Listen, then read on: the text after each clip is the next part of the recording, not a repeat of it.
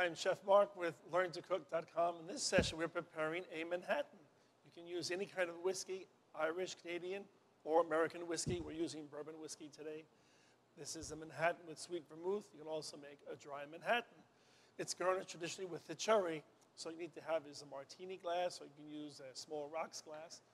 What you want to do is put a half a cup of ice into a mixing device that you want to use.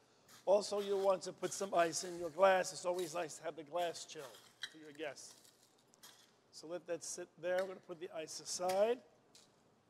And then to make a Manhattan, you'll want 2 ounces, or in this case, it's a 12 count. 12 count, it's 6 counts. A 6 count, well, you're pouring, 6 count is an ounce. So if we're counting to 12, we have 2 ounces. For the sweet vermouth, that's a 3 count because we just want to have just a little bit in there. So that's about a half an ounce. Then we stir that. It's about that ice. We'll stir, then you'll want to strain it from your cocktail shaker. Everyone likes every drop of that, right? So there you go.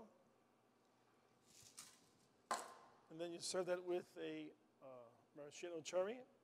And there's a Manhattan. Enjoy.